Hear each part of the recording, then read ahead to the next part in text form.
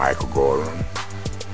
They went there in the evening time, maybe about 4:30, 5 o'clock. It was pretty cold. It was raining, the road was slippery. So I needed some swimps. We was at the house, we were cooking the secretary, okra, swimps and stuff like that. And we were missing an item to go in, and so I said, well, let's run to the Piggy Wiggy on 38 and Cha-Cha. So I got in the truck. I was the chauffeur of the truck, the driver.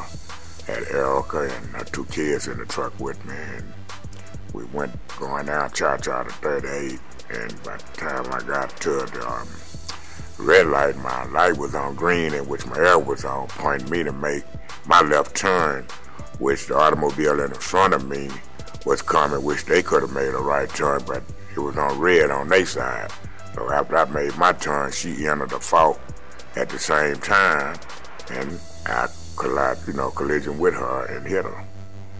She said, well, she got out of her car, and she said, well, you ain't got to call no police. There were 3 of them in the car with her.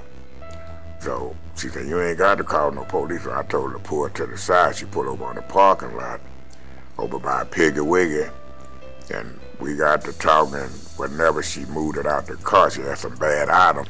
So I just maintained at my vehicle until the officer got there. Called Gordon McCunn's office because I know Gordon would get it did.